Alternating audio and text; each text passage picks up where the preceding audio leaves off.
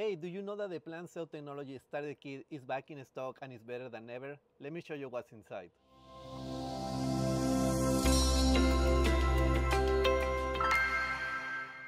That's right, the starter kit is back, so let's see what's inside. Happy tissue culturing.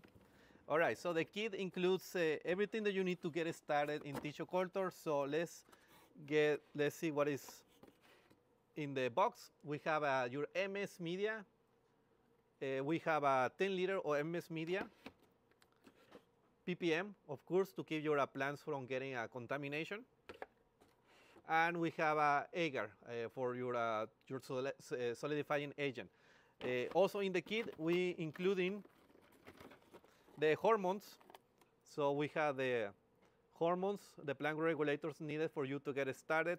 We have BIP, NAA, and IBS. So these hormones are going to give you the combination of media that is going to be better suited for your plant. Doesn't matter you're multiplying or are trying to root your plants.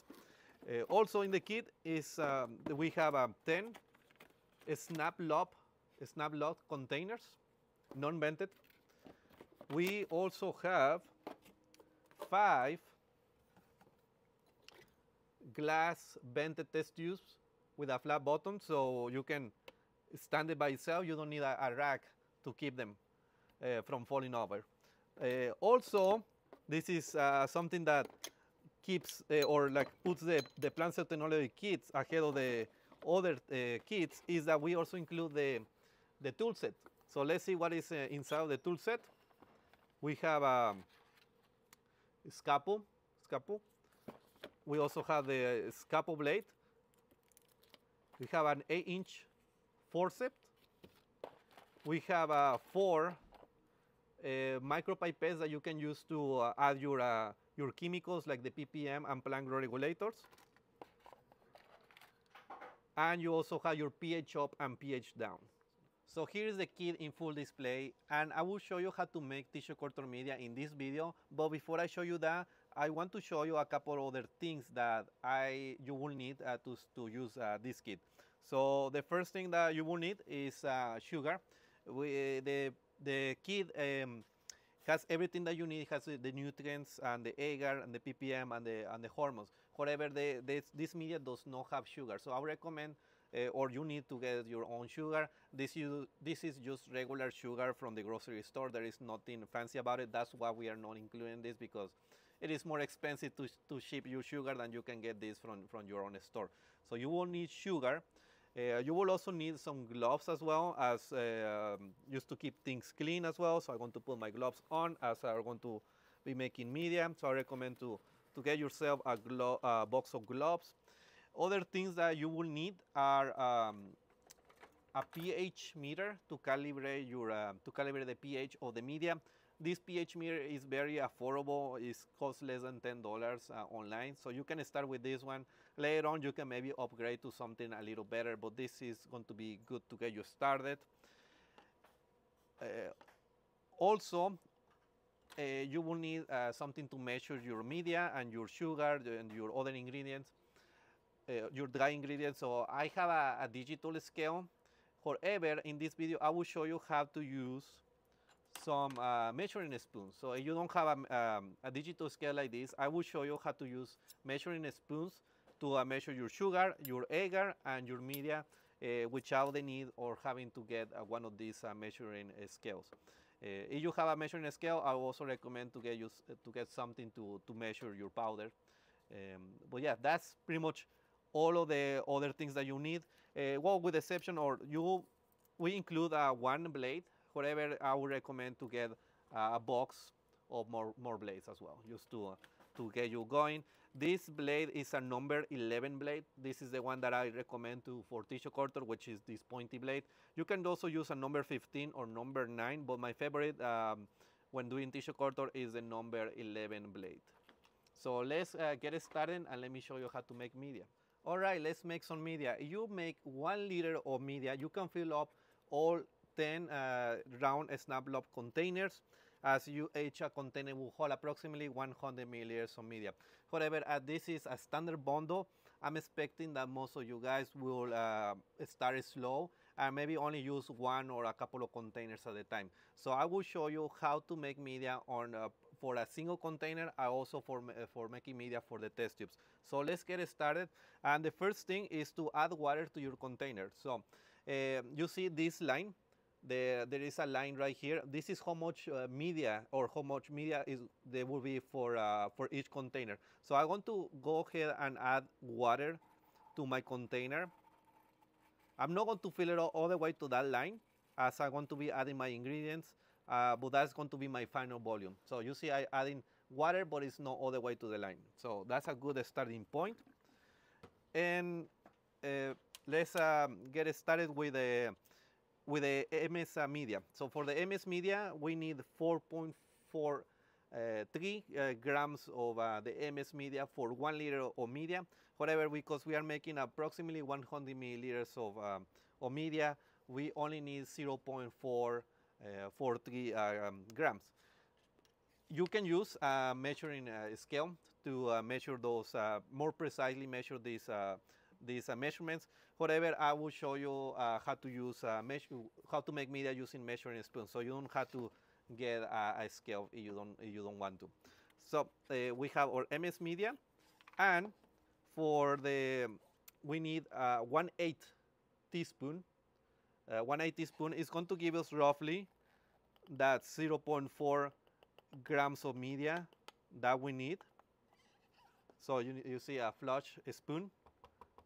Add that into our water. We're using the still water. The still water is very important for a tissue culture. Make sure that it doesn't have any salts or any other things in the water that are going to mess up with your plants. So we start fresh with the still water. So after the MS media, I will add my Agar. Agar is going to be my solidifying agent. And for Agar, I typically use between 6 to 8 grams of Agar per liter. In this case, I will use 1/4 teaspoon. 1/4 teaspoon is going to give me roughly that ratio between 6 to 8 grams per liter, but this is going to be for 100 milliliters in this case. So I have my Agar. Next, I will add the sugar. So sugar, this is just, again, regular table sugar from the grocery store. For this, typically most medias use between 20 to 30 grams. And if you use a half teaspoon, then that will give you roughly around 25 grams of sugar. So see, you have one spoon, and we add that into our media. And that's it for all of our solid ingredients. Now let's add our liquid ingredients. So let's start, for this media that I want to make is going to be houseplant multiplication media. So I'm taking my 6 BAP. I want to open this up. And I want to take one of the plastic micro pipettes, and I want to add roughly the equivalent of 2 milliliters of BAP per liter. So if we count drops, 20 milliliters, or I'm sorry, 20 drops is roughly around 1 milliliter of media. So if I need 2 milliliters of BAP, the equivalent of 2 milliliters of BAP, I want to add 4 drops. So it goes 1, 2, 3, and 4. So I have 4 drops of BAP using the micro pipette. Next up, I want to grab another clean pipette, and I want to add IBA. IBA is going to be my my rooting agent or my rooting hormone. In this case, this is multiplication media, but I still want to add a little bit of IBA just to balance the media so my plants still grow, still have a good size and they are not too small. So what I'm going to do is I need the equivalent to roughly 0.1 milliliters. So for that, I only want to add 1 drop. So I just need very little. So 1 drop of IBA. Or roughly that was 0.5 milliliters, so use 1 drop. So that's that. And lastly, I will add ppm. So PPM is the plant preservative mixture. This is a biocide. It helps prevent the growth of fungus and bacteria. So this is a very important ingredient to add, as this is going to help you keep your cultures from getting contamination. So I have another micro pipette, and for this one I also, as most of you, I would expect to be first time doing tissue culture, which that's pretty amazing. Welcome to the family. I will add 2 milliliters per liter. So in this case, I'm going to add 4 drops of ppm. 3 and 4. There we go. And that's everything. That's all my ingredients in my container. So what I'm going to do next is I'm going to take my water, and I'm going to fill it up to the line. So you see it has a line. So I'm going to take the rest of my water, and I'm going to fill it up all the way to that line.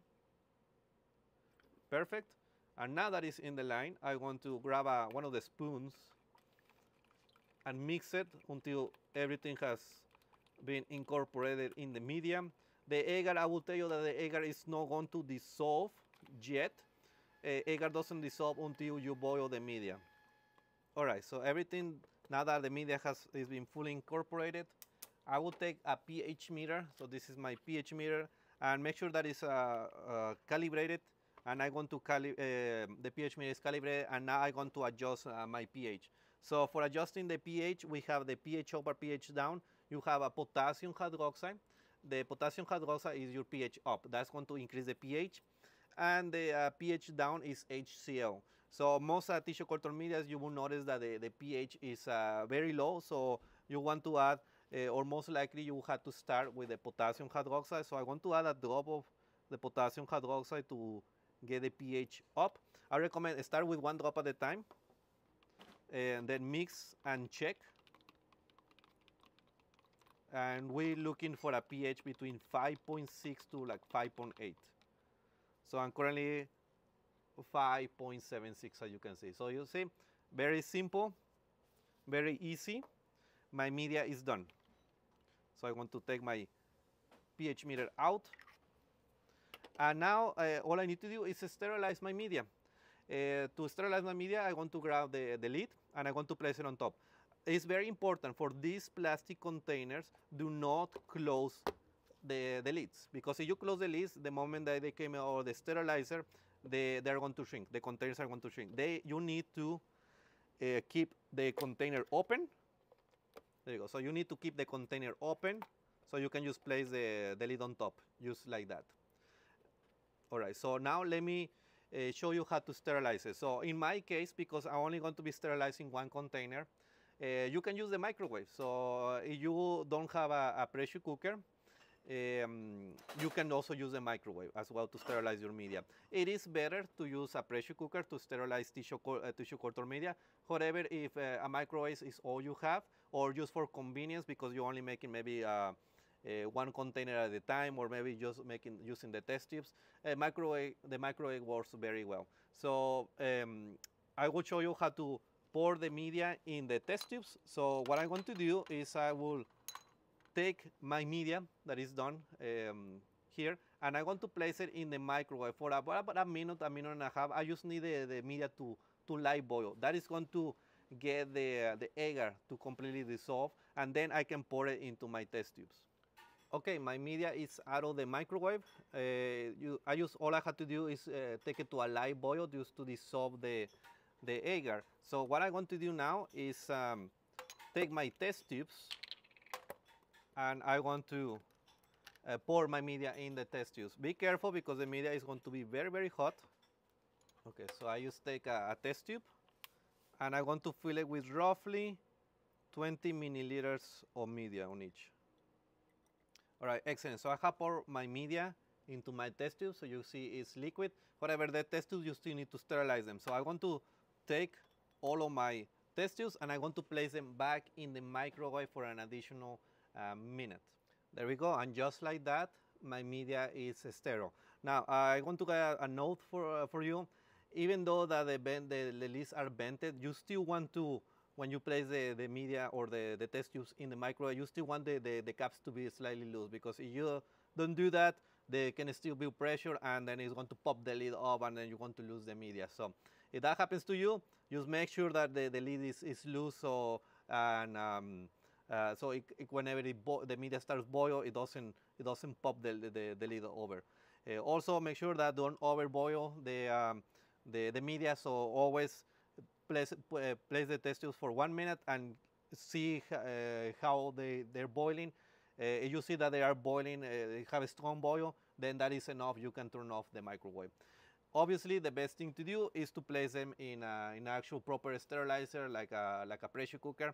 You will sterilize the media for 15 minutes, 15 minutes for 15 psi. So if you're keeping the media in the containers and you want to sterilize them using the microwave, again, you want to make sure that the cap is loose, and you also want to keep an eye on the boiling. You want a light boil, but you want kind of like a consistent boil. So roughly around 3 minutes on high is usually more than enough. Between 2.5 to 3 minutes is usually enough. But you want to turn on the microwave and check after 2 minutes. You start checking and make sure that it doesn't overboil, because you can lose some part of the media. Or again, and also don't not close the lid, as when you open the microwave, it's going to immediately shrink the container. And just like that, this is how you make plant tissue culture media with the new Plant Cell Technology starter kit. Thanks for watching the video. If you are enjoying these tissue culture videos, make sure to follow us on social media for more informative content. And if you are interested on conducting your own tissue culture experiments, make sure to check us out at plantcelltechnology.com for all the products you need to get started. Use code FP10 for 10% off on your first purchase.